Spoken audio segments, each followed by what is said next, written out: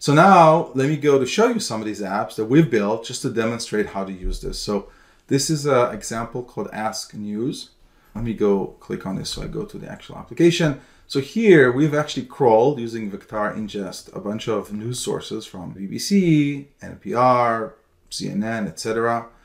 And as you can see, this crawling happens every day. It adds the new news articles, crawls their content, and adds them to this corpus.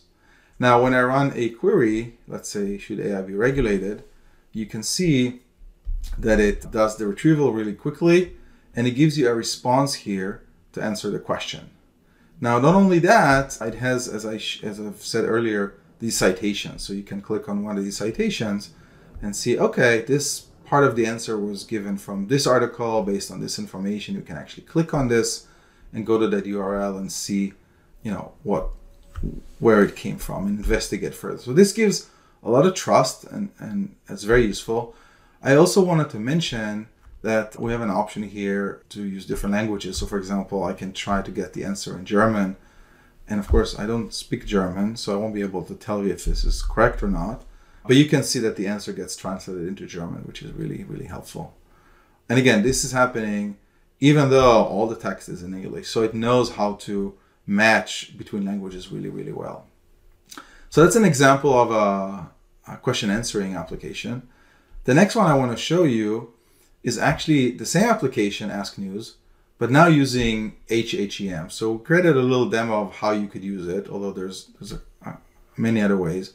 So this is Ask News, but if I ask the same question, what you see happening here is that the response gets generated in the same way, but then after it gets generated, there's an evaluation of the confidence using HHEM. So this little step runs the HHEM.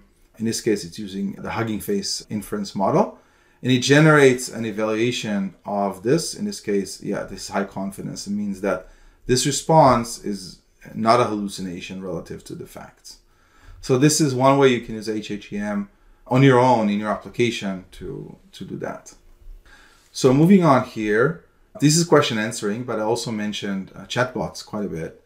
So let's look at I didn't mean to click that. Let's look at a chatbot example. So here's a chatbot. This is on Hugging Face, again, built with the Vectara APIs.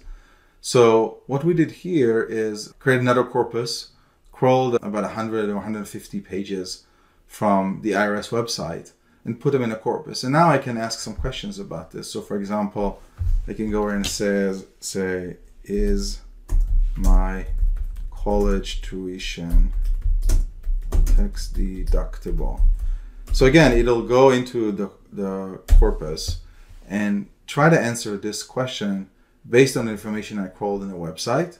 Full disclosure and warning, please don't use this website other than for demo purposes, and use your tax advisor to file your taxes. I just have to say that, but it's just meant to show a demo, okay? But again, you get this answer. And the nice thing about the chatbot is you can then ask a follow-up question.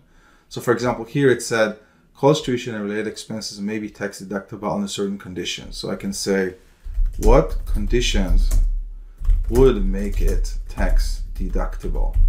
And the idea is that it'll know that make it probably refers to college tuition, right? So it has that context of the previous question and the answer. So it really answers as a chatbot. And you see that it knows that already. So this is a chatbot. I also want to emphasize, again, this is all open source. So if you go to this particular website, you can actually see the files and all the code here, including how we run the query and the whole application and everything like that. So, feel free to use that as a reference to build your own app if you like.